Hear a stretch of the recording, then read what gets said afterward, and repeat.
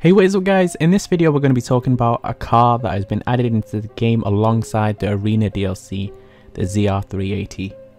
And it's a car that everyone is happy with, but I've never seen so many comments on how Rockstar should improve a certain car in this game. Every single video I have made that has featured this car or has been in a car meet or something, there's always that same statement: Rockstar should have made this car without armor.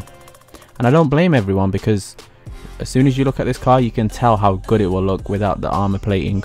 Now I'm going to show you guys the car with no armor, and credit goes to those who made these cars. I will put them in the description below.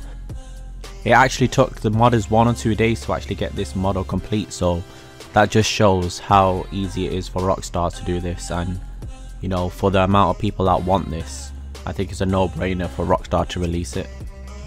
And you know, it's another reason why Rockstar should actually work with modders to create cars, because it's modders and content creators like GTA Wise Guy that know what people want and they get it in their comment section. Same as the reason for this video. I knew people wanted to see this car without armored plating. Yeah, and this is the reason for this video really. Hopefully we get Rockstar's attention and they can release this car without armored plating. So with each and everyone's help, if you could like the video, share it, yeah, hopefully we get someone from Rockstar actually viewing the video.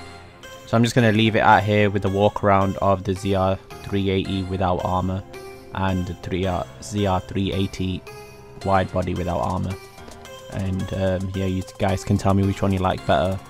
If they only brought one into the game, which one would you rather prefer, the wide body or the non-wide body? And yeah, thank you guys for watching. I'll catch you in the next video.